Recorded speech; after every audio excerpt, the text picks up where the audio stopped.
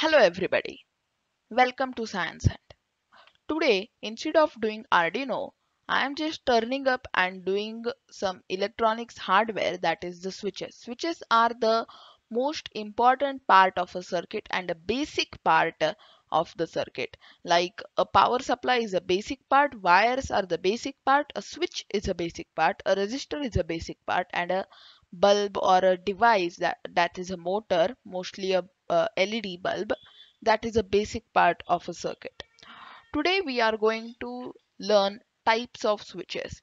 In our home we use many types of switches, but those are mostly Spst type of switch. Mm, and while doing Arduino, we haven't yet started with switches, but while doing Arduino, we use push buttons and we use slide switches. So these two push buttons and slide switches are also examples of these only: Spst, Spdt, Dpst, and Dpdt. So before starting with Spst switch, let's learn what are switches.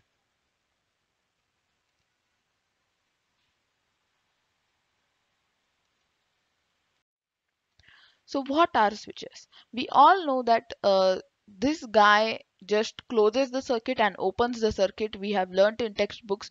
But what is the meaning of the closed circuit and the open circuit? Closed circuit is nothing but when the circuit allows the flow of current, then it is known as a closed circuit. And when the circuit doesn't allow the flow of current, then it is an open circuit. So as you can see here, the switch is not in the on condition, so it is a open circuit. Whereas if the switch is in is now in the on condition, so it is a closed circuit. So now we have understood what are switches. So now let's start with our first type of switch, that is the Spst switch. Spst switch. So what is the meaning of Spst? It is nothing hard. Spst is the single pole, single throw. So first of all, let me explain you what is single pole and single throw. So pole and throw. Throw we can define as two things. Throw is this circle and throw is the number of press. How many times you press the switch is also known as throw. But for this Spst switch, we will consider throw as this circle, and pole is nothing but this arm of the switch. This arm of the switch. So let's see how Spst switch works. So you can see here the arm of the switch is falling over the circle or the throw, and so there is only one arm and only one circle or one throw. So there is single pole, single throw, as there is only one pole and one throw. So it is a single pole, single throw. These single pole and single throw switches we use in our home daily, and these are the basic type of switches. We also use in most of the torches we use, but nowadays I think the torches are with a slide switch, but torches were there with Spst switch also. But normal example is of our household switches, which we use in the kitchens, in the living room, and in the bedrooms. So now let's start with the next type of switch, that is the Spdt switch. So Spdt is same as Spst, but the slight difference is there. The pole is one, so it is a single pole, and the throws are two, so it is a double throw. So how this single pole double throw works, that we'll see in this animation. So as you saw just now, this arm touched this circle first and then the arm touched this circle. So there are two throws and there is one arm. So from here there will be negative power supply, and from here it will be a positive power supply. But this arm touched this circle, so there the only one pole is touching two circles, but one after other, like a slide switch. Like from this arm, for this throw arm, for this throw arm, we can attach another device, a LED, and for this arm we can attach another LED.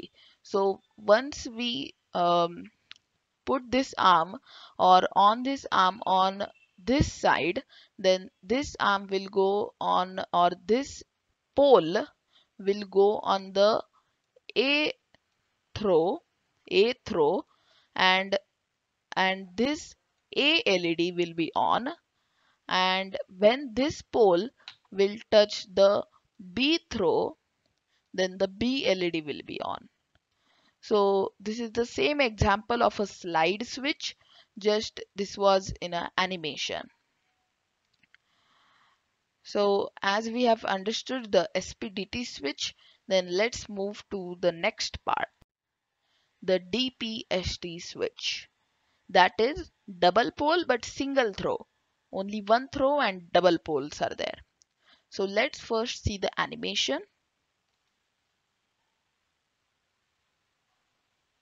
As you just saw, um, these both poles, both poles at a time reached these throws. So in the first slide, if you remember, I had told that throws are two meanings. There are two meanings of throws. Throws are these circles also, and the throws is the number of times you press. So here in this circuit, we are going to press only one time. The switch is going to be pressed one time, but both of the poles will be touched to the throws. So this will be the A pole and this will be the B pole or B throw. So no, this will be I think C throw. Okay. So when the A throw will reach B throw, then at that same time A pole will reach B pole. That means there are actually two poles and two throws, but two poles will be pressed at a time or one time only, and both will be connected at a time to the two throws. So we consider the two throws as only one throw. That is like we press it only one time. The switch is pressed only one time, and both the poles touch the throats. So this is the Dpst switch. I think you understood, but I'll go to the next point. But if you didn't, let me know in the comments. I'll do a more uh, video on this topic of switches. I know it was really difficult for first time for me also. It was difficult to understand DPST switch and DPDT switch also. So DPDT switch is harder than this one. But let's go for the DPDT switch. So this is the DPDT switch. As in the animation only you see that it's really complicated. The animation is really complicated, but no worry, you'll understand it. So first let's see the animation. So the poles are now down and now the poles will go up. Okay, so this is awesome. Yeah, so as you are seeing, these poles are touching this throw. This is a throw, this is also a throw. So as you can see, there are four throws and two poles. So why the DPDT switch is named double pole and double throw? it is double pole, yes, but why there is double throw? It's only the four, there are four throws. But if you remember the last slide which I showed you, DPST switch, oh sorry, SPDT switch, that is single pole but double throw. So at that time, DPST, SPDT, oh yeah, sorry, DPST switch, that is double pole single throw. Yeah, double pole single throw. So here you are seeing, so here you are able to see that there are two throws on either side and there are only two poles. So these two poles, if one time we press the switch, these poles are connecting to this A and A throw. So we consider these both A throws as only one throw, as we seen in the DPST switch. That means that there are two DPST switches uh, in the DPDT switch. Yeah, so there are two DPST switches in the DPDT switch. Uh, so you can compare those things. So when these poles connect to these throws, then there is a one DPST switch, and when these poles connect to these throws, there is one DPST switch. So there are two DPST switches, so there are two DPDT, so there is one DPDT switch. DPDT is nothing but double pole double throw switch. So there are two poles, that is really right, but there are only two throws. But actually there are four throws. As why we consider the two throws as one throw? Because at a time you press, once you press one switch at one go, if you press, both the poles will um, go to the throws. So at a time you are getting two throws power supply, and second time when you press the switch, the B throw B throw will be on. So this is the DPDT switch. So this means that there are two poles. I'll explain briefly. There are two poles and four throws, but at one press only, both poles will be connected to either group of throws. So these switches are used to change the direction of the motor. So if you have a motor, then if this pole is connected to these throws, I'll just wait.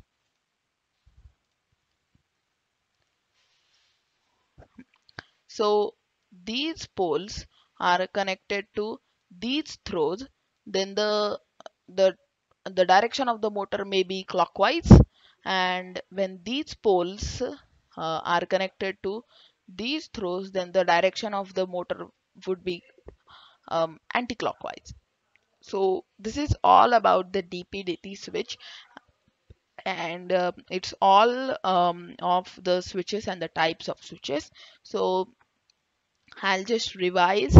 So what are switches? Switches is a guy that just opens the circuit and closes the circuit. And SPST switches, we seen the SPST switches, that is nothing but single pole and single throw.